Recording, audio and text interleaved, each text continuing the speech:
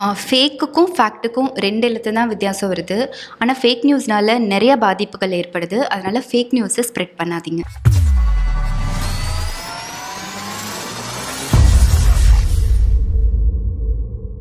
Google நிறுவனத்திற்கு சொந்தமான Google play store சமீப காலமாக, அதுவும் குறிப்பாக கடந்த 3 வாரங்களாக கடுமையான விமர்சனங்களை எதிர்கொண்டு வருகிறது.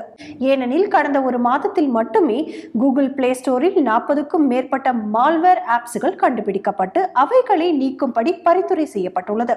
சமீபத்தில் கூட டேஞ்சரஸ் ஆப்ஸ் என்கிற குறியீட்டு பெயரின் கீழ் 33 ஆப்ஸ்கள் பட்டியலிடப்பட்டு அவைகளை உடனடியாக அன்இன்ஸ்டால் செய்யும்படி கேட்டுக்கொள்ளப்பட்டதும் நம் அனைவருக்கும் தெரிந்ததே. ஆனால் தற்போது அந்த பட்டியலில் உள்ள ஆப்களை தவிர்த்து மேலும் ஒரு ஆப் அந்த பட்டியலில் இணைந்துள்ளது. அந்த ஆப்பின் பெயர் கேம்ப் ஸ்கேனர் ஆகும். இந்த ஆப் கிட்டத்தட்ட மில்லியன் கணக்கான பயனாளர்களால் டவுன்லோட் செய்யப்பட்டு இன்ஸ்டால் செய்யப்பட்டுள்ளது என்பது குறிப்பிடத்தக்கது. அதில் நீங்களும் ஒருவராக கூட இருக்கலாம்.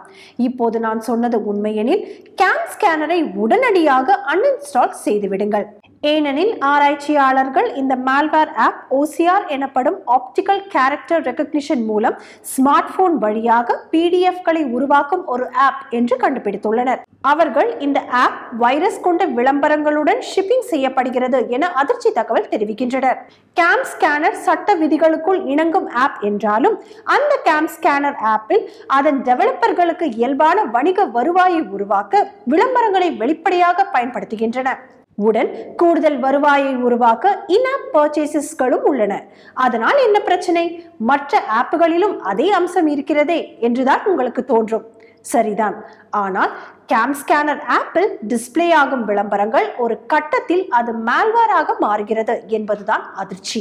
அடுத்து இதனால் என்ன தீங்கு வரும் என உங்களுக்கு தோன்றும். இப்படி விளம்பரங்கள் மூலம் வரும் வைரசுகளால் ஹேக்கர்கள் உங்களின் வங்கி சான்றுகளை திருடலாம், அல்லது போலி விளம்பர கிளிக்குகளை உருவாக்கலாம், அல்லது போலியான சந்தாக்களுடன் உங்களை சைன் அப் செய்து இணைக்கலாம். ஆகவே பாதுகாப்பாக இருக்க கேம்ப் ஸ்கேனர் எனும் ஆப்பை இன்ஸ்டால் செய்யாமல் இருப்பதும், ஏற்கனவே இன்ஸ்டால் செய்தவர்கள் அதை அன்இன்ஸ்டால் செய்வதும் மிக நல்லது.